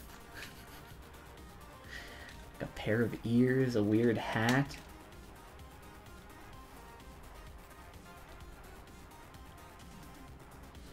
A pair of chicken legs, something. Alright, let me blend that a little bit more up through here. Not a very good transition right now. We're getting there. Like I said earlier, if you're having trouble seeing, especially with a darker color like that, switch back to your clay sculpting material that you use, if you have one. If you don't, you can get my material, which is over on my Gumroad, gumroad.com/Follygon. I love this material. Or, I always recommend that people use the basic material. I think the basic material is a really good material for sculpting. Basic and Basic 2 are just, they're basic, and they work very well. But I like my material because it's a little bit easier on the eyes, especially for long sculpting sessions.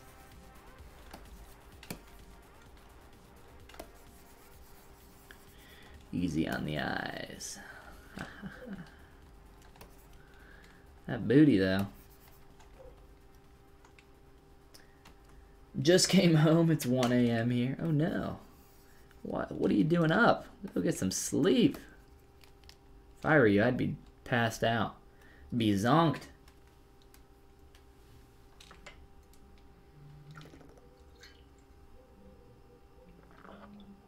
It was your first suggestion. Sorry for the confusion. Oh, it was the smooth brush just being inversed. That was me guess. At least that was the first thing that came to my mind. Alright, these are feeling a bit better, especially in that transitional area, so we can turn the poly paint and material on. We should also do a little bit of painting to try to get a little bit more noise in here, like what I'm seeing. You know, looking at this, it would be kind of fun to like hand paint some of these highlights. I don't typically like hand painting light and shadow for a lot of things because I think it gets really heavy-handed really quick. And it can look really bad if you do that. And we don't want things to look bad. You kind of gotta, if you're gonna do it, I think you need to be very subtle with it for like painting in shadowed areas, or you need to be very heavy-handed and intentional with it, like going all in on hand-painted style, like a World of Warcraft character or something like that.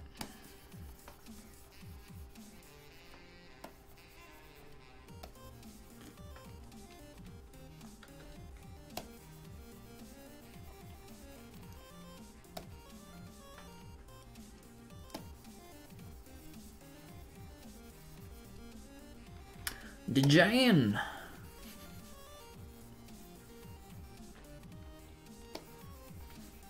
We're going back to adding some random noise onto our clothing. Our pantaloons are looking a bit boring. And I know this looks really weird and heavy-handed, but the noise will make more sense soon, I promise. And I'll show you guys a little trick so you don't have to set up your noise every single time as well. So if you find a noise setting that you like in your noise plugin, let me fill this in really quick. Oop, oop. Just kind of nullify that a little bit. But if you find a quick little noise setting that you like, and like I did here on the jacket, so I found something that worked fairly well for just kind of creating a quick little break up there. We can go back into our surface and noise, go back into edit, and find the noise that we created. I think I messed this up a little bit, but I'll show you guys. the feature that I want to show you, which is that you can save out your noise if you want, or if you want to copy it, you can just click on copy. We'll close that. Go down to our pants, activate the noise plugin again, and just click on paste, and it'll paste in the noise that we stored in memory. So this looks really, really strong. So let's turn the strength down a lot. Oof, oof, oof. No color blend, strength by mask 1, that's all fine. Maybe the scale you can mess with. I know this window is really tiny and difficult to see, but I can't make it any bigger.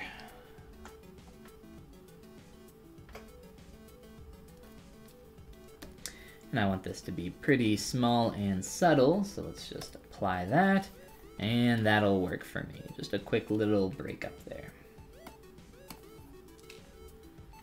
Oh, and we got some more noise on this. I need to turn this off.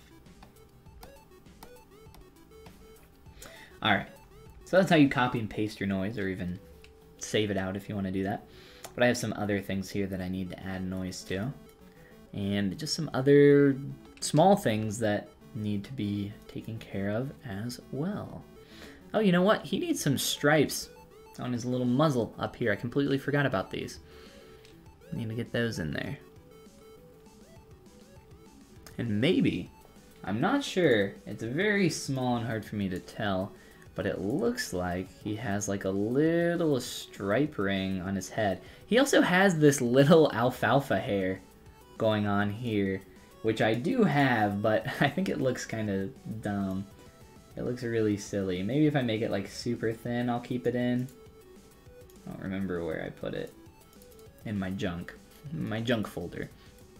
So he does have this like little alfalfa hair going on the top of his head. I don't know if it's on purpose, so that's kind of why I left it off. I don't know. We'll play with it later. I don't know if I'll include it in the final image or not. Tiger, that's right. I'm a tiger boy. Looks quite cool. Well, thank you. Appreciate it. After our stream today, we will be at the 12-hour mark. Again, if you guys want to watch the entire process from the beginning to the end, or where we are now, that's over on my YouTube channel. Well, let's see. So I have in my notes the text thing. I want to fix the wrapping for the text here, obviously. I don't want it floating and sticking off the bottle. Looks silly. But I can't remember the deformer that does that off the top of my head, so I'll mess with it a little bit later. I'm going to add some breakup to a few more pieces here and fix some stuff up in the hood. I want to combine some geometry up there. Alright, let's do this really quick. Get some more visual breakup.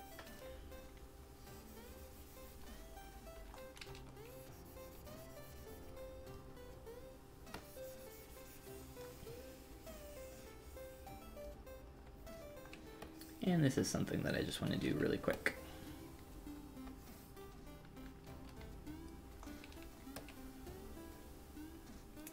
And I'm going to copy the noise that I made from my pants. And copy that over here to my jacket.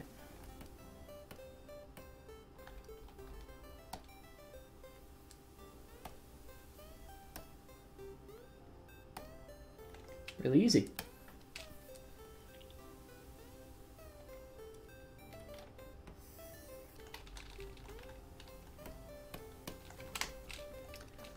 This is like interpenetrating the geometry there, which doesn't look super hot.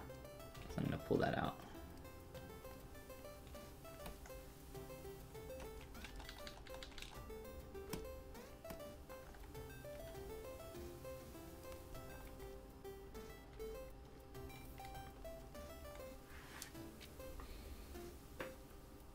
No, I'm not going to use the matchmaker brush for the letters. Somebody asked, I don't know if that was you or not. Somebody asked about using they mentioned a brush that does that, and I asked if they meant the matchmaker brush. They never said anything.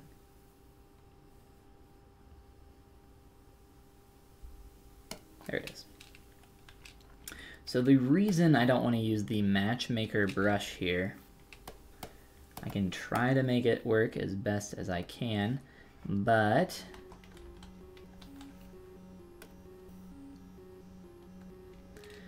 it's very finicky and kind of gotta be a little, gotta have the right type of geometry for it.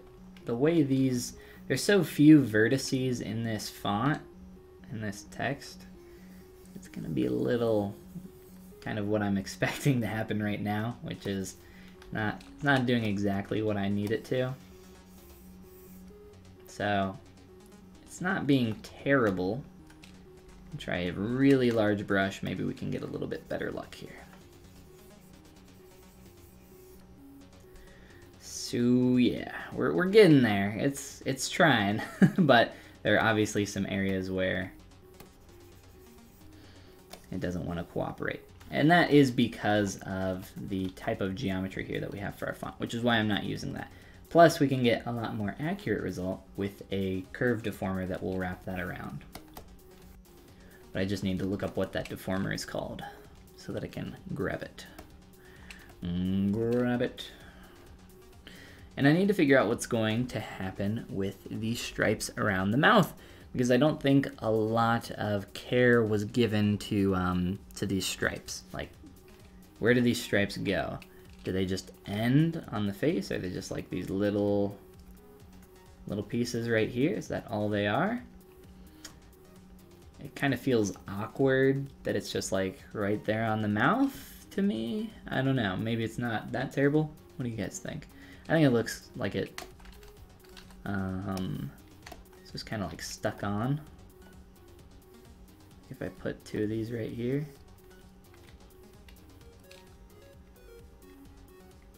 I think from the front it'll look fine, but from because you start rotating around, it'll kind of feel weird to just have them stop right there. I don't know. We can play around with it. Maybe it won't feel that bad once we get them really, really defined in here.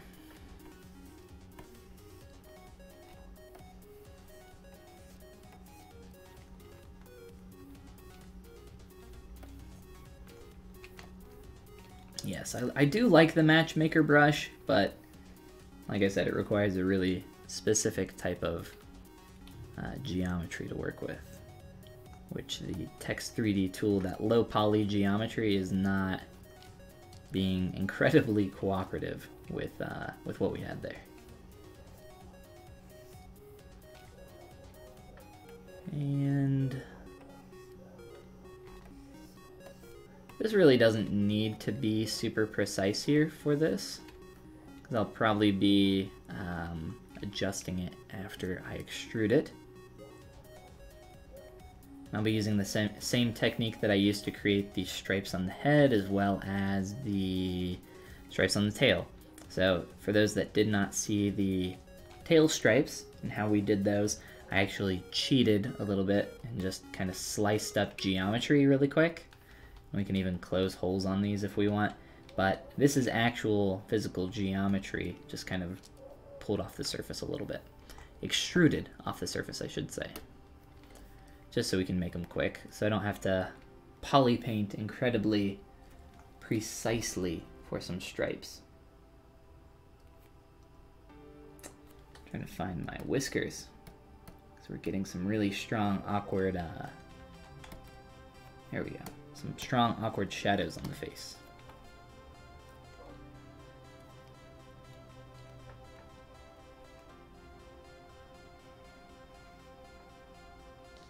Alright, I won't give quite as much attention to this side.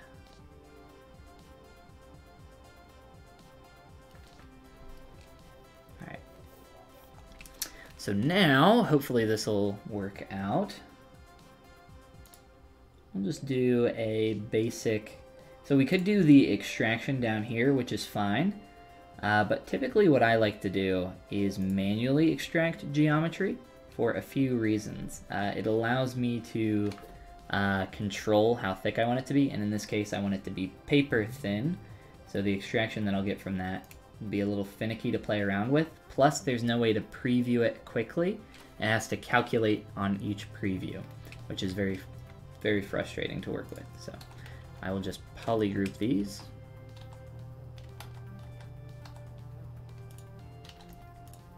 And do a couple quick operations. Edge loop, group loop, Control W to polygroup everything.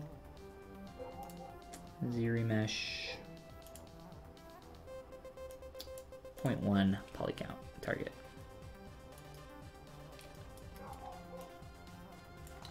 Now I just did a lot of things really quickly, and if you guys want to check out the process, it is over on my YouTube channel. Just find the part where I made these stripes and I talk in depth about everything that I just did and a few other techniques for doing what I just did. But essentially, I've created some quick geometry here that I'm going to use for some stripes. We'll bridge these up.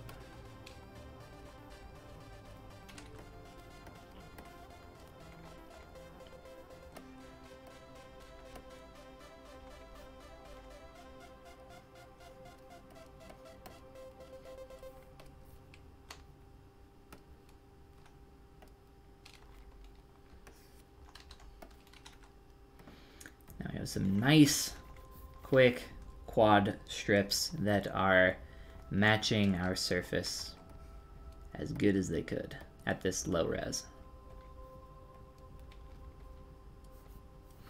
And now I just need to modify and clean these up, but we're getting a little low on time. So I will do a little bit of this, but then I'll give you guys the last 10 minutes here to ask any additional questions or anything like that. Feel free to pop them in chat now before we head out. Again, my, what is, we got a try there. Oh, we got something real weird going on. Yeah, let me fix that. I'll do that. Again, my course is opening up for registration on Thursday. That is April the 4th. For those that didn't hear about it earlier, it's called Mastering Appeal. It's a 7-week-long program where each week you receive, on average, an hour to 2-hour lecture, project-based homework that takes you through the entire process of creating stylized and appealing characters. Obviously, the course is called Mastering Appeal. Similar to something like our Tiger Boy that we're working on right now, hopefully not with blue stripes though. As well as live sessions for Q&A and kind of questions and picking my brain, stuff like that. And critiques each week as well. So if that sounds like something that you're interested in, if you hang out here, you'll probably hear about it again in the future. Next week when I'm streaming at the same time on Tuesday. I would stream on every Tuesday. But if you guys are interested in registering and hearing more, you can check out my YouTube channel, which I believe there's a link at the top of the screen for. Or follow me on my Twitter account. Just Google Follygon and you'll probably be able to find some info. But this Thursday, I am very excited for it. And I know a lot of you are as well. Something that I've been working on for quite a while.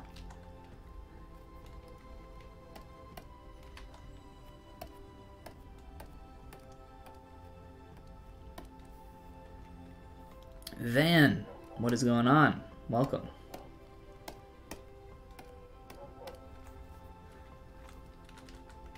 Any tips for Z-remeshing the body?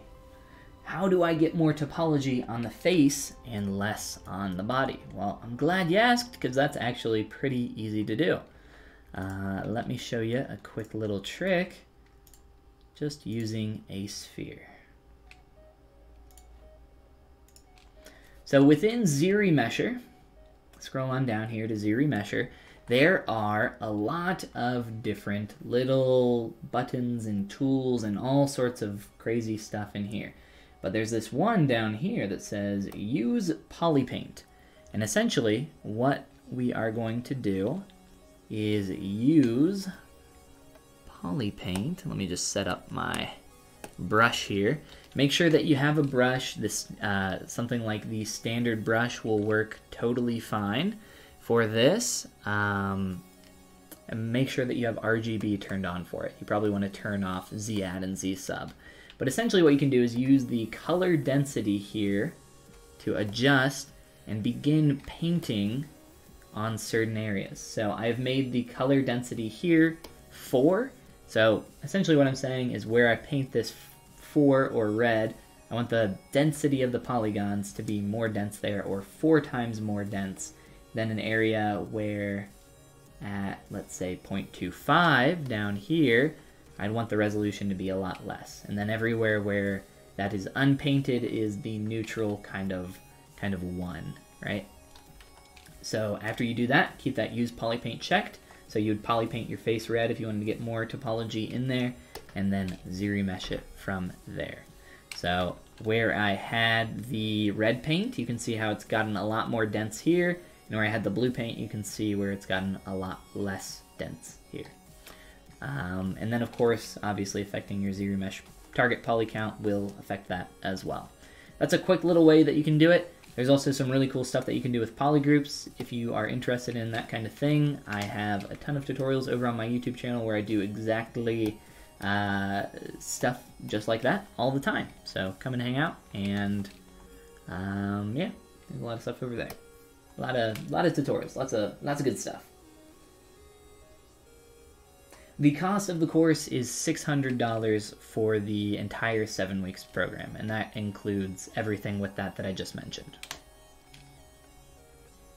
No problem, Van. Happy to help out. If I had to rig this character later, what would I do to prepare for rigging? If I were to rig this character, well, first I wouldn't pose it. I wouldn't sculpt the pose like I've done for it right now. You would obviously want to keep this in a neutral pose, but to prepare it for rigging, you would, let me change my material on the paints.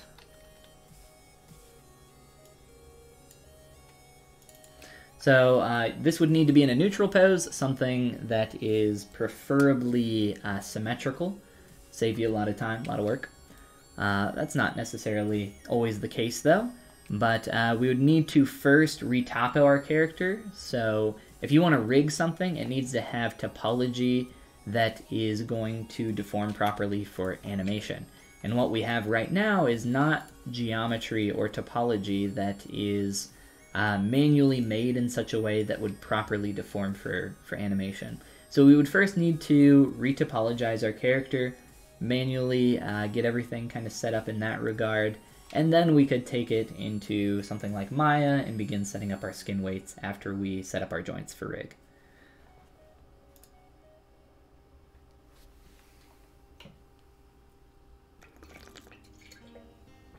Sculptress Pro. Sculptress Pro is great, yeah. I typically use Dynamesh, but I think Sculptress Pro is a really cool tool. The main reason I don't use Sculptress Pro too often is because it doesn't work with auto masking features. And I use auto masking features for a lot of different things. One of the main ones that you guys are probably familiar with or have heard a lot is called backface masking, which is, what's a good,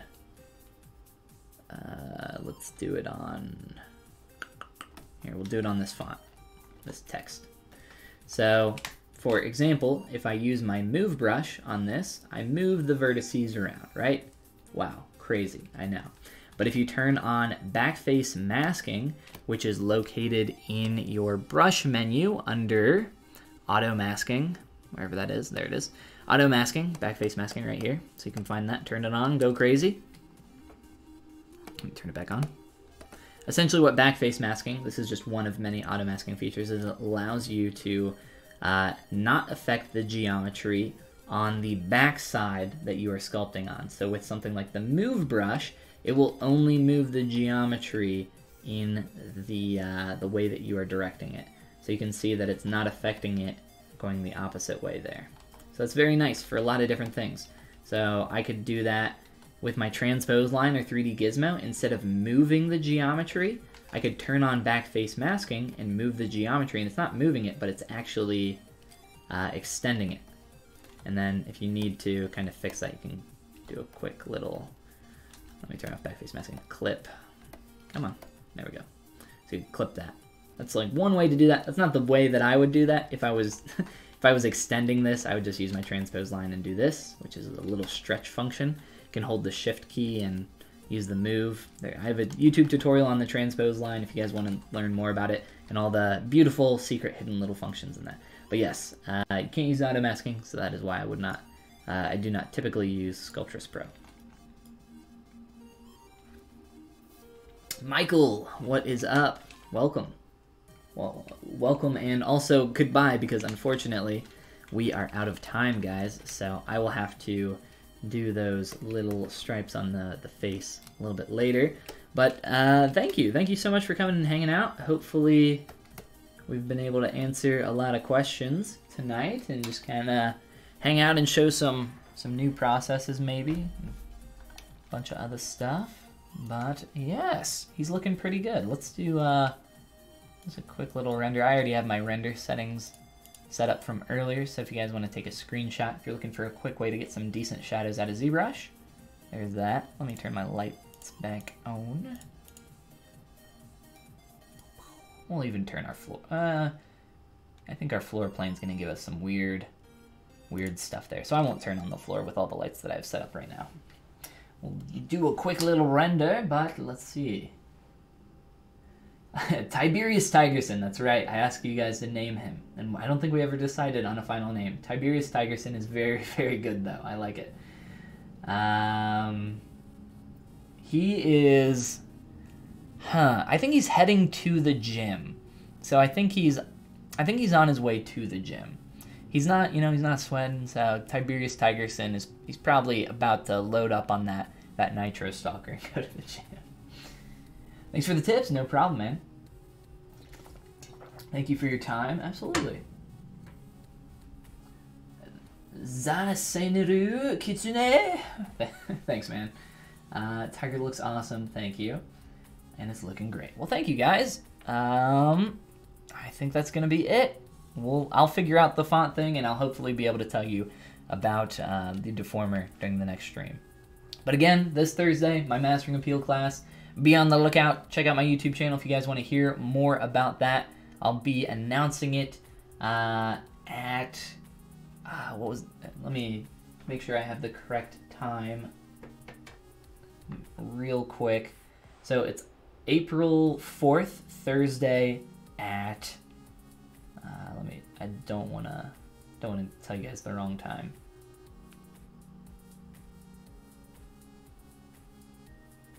At 9 a.m. Eastern U.S. time. So if you guys are interested in registering for it, that would be the time to go to my YouTube channel to make sure that you guys can get in for the registration for those that are interested. I expect it to sell out pretty quick. It's a very limited number of seats, so kind of a first come, first served basis. So thank you so much, guys. I appreciate all the kind words. And again, you guys have a fantastic rest of your day. And I will see you at the same time, same place next Tuesday. All right. See you guys.